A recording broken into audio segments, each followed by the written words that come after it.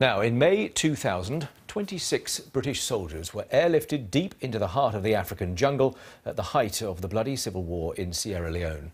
They were sent into combat against 2,000 rebels from the notorious Revolutionary United Front, who'd reneged on a peace treaty and were brutalising anyone who crossed their path. Intended to last just 48 hours and kitted out with pitiful supplies of ammunition, the mission ended up lasting 16 days and was dubbed what the rebels call Operation Kill British. Well, Sergeant Steve Heaney was awarded the Military Cross for taking control of the battle and has written a book detailing what happened during the siege. And he's with me. Steve, good evening. Good evening. Tell us your expectations when you first arrived in that scene. Initially, our brief was that we were to hold that particular village for 48 hours with a view to stopping any rebel movement moving from the north of the country to south into the airport and then hinder the evacuation process of British nationals. So our expectation was that we would be there for 48 hours and then we would be airlifted back to the central hub, which was Lungi Airport. And at that point, how far away did you know the rebels were? We'd received varying estimates. The initial reports were they were up to 50 kilometres north, but as we were there for a few days, people from the outlying villages started to migrate into our village under the safety and the protection of ourselves. And they were bringing various numbers from 20 to 10 kilometres till eventually reports that they were 5 kilometres north of us.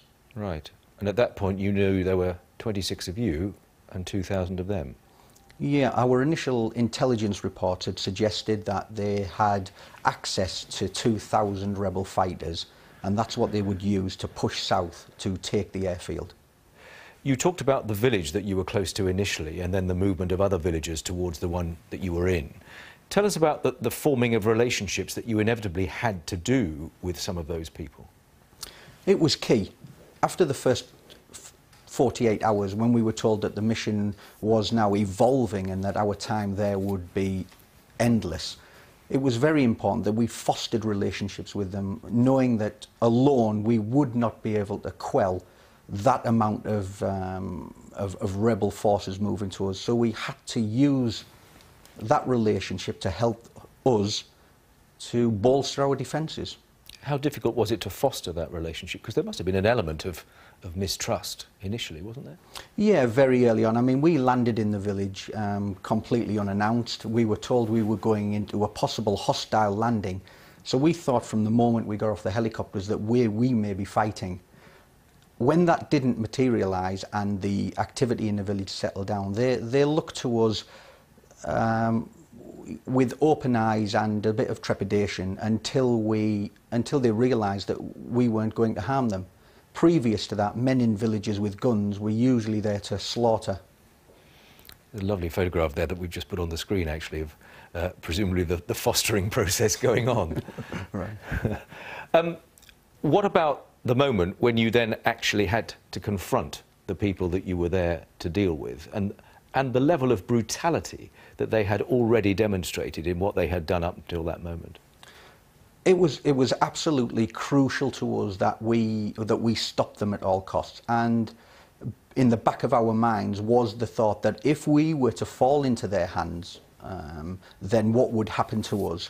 And also, as we grew to build this relationship with the villagers, it became central to our thinking that we protected them at all costs.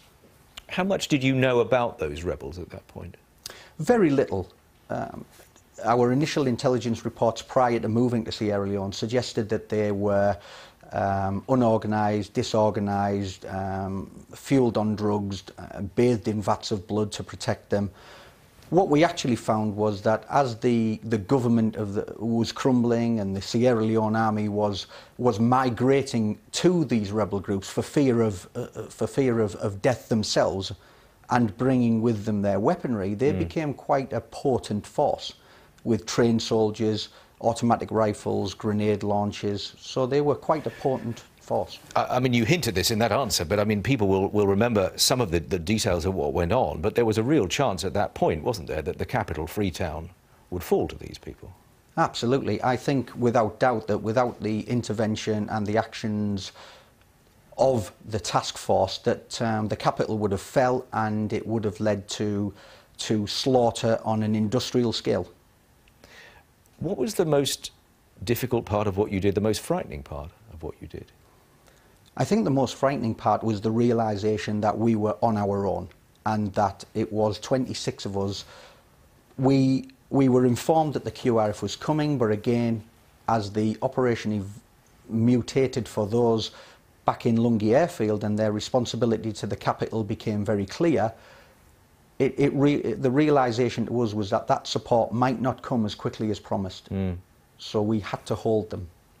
So in the end, how did you manage to overpower them? I would like to say through pure tenacity. I think it was 26 men who were confident in their abilities. We'd prepared the ground to the best of our ability. We'd made it very difficult for the rebels to get close to us without us being able to inflict enough casualties to dissuade them of pushing further. I mentioned in the introduction that you were awarded the Military Cross for courage and leadership. What did that mean to you? It was a tremendous award. I was stood alongside 26 of the bravest men I've ever been with. So to be singled out is tremendous recognition, but as you know, it is difficult to award 25 gallantry medals or 26 gallantry medals. So my medal was a tribute to the actions of the men that night. And when you reflect on it now, it's what, 13, 14 years ago? What do you think? I think we were lucky. I think we got out, we came out of it very, very lucky. And I think, as I said, due to the pure tenacity of the men who were prepared to risk their lives in defence of that village. Very good to have you in, Steve. Thank you very much indeed. Thank you very much. Steve Hinney there.